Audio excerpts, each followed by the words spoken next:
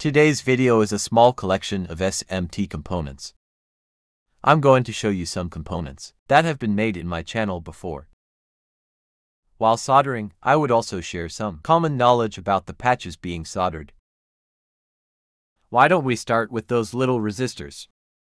Alright, that's the smallest one I have. SMT resistor is a product that combines many advantages, such as small size, lightweight, stable and reliable electrical performance, low assembly cost, high mechanical strength, and superior high-frequency characteristics.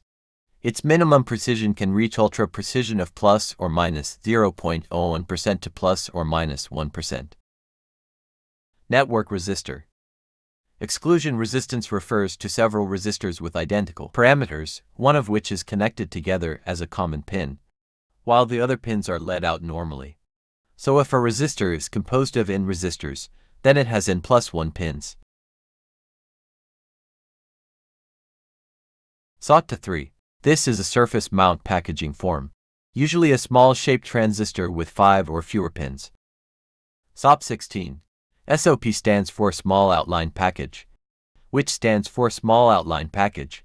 The number 16 indicates that this package has 16 pins. SOP16 packaging is widely used in integrated circuits, chips, and other electronic components. QFP is a 4-sided pin flat package, with pins leading out from 4 sides in a seagull wing L shape. There are 3 types of substrates: ceramics, metals, and plastics. In terms of quantity, plastic packaging accounts for the vast majority.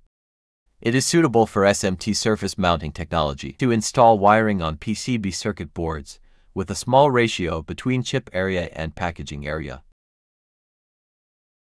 In the end, I would do an easy cleaning for those components. If you like this video, you can give us a like and follow it, which is really important to us. Hope you can enjoy this video and make your comments on the type and theme of the video you expect. Thanks for your watching and see you next time.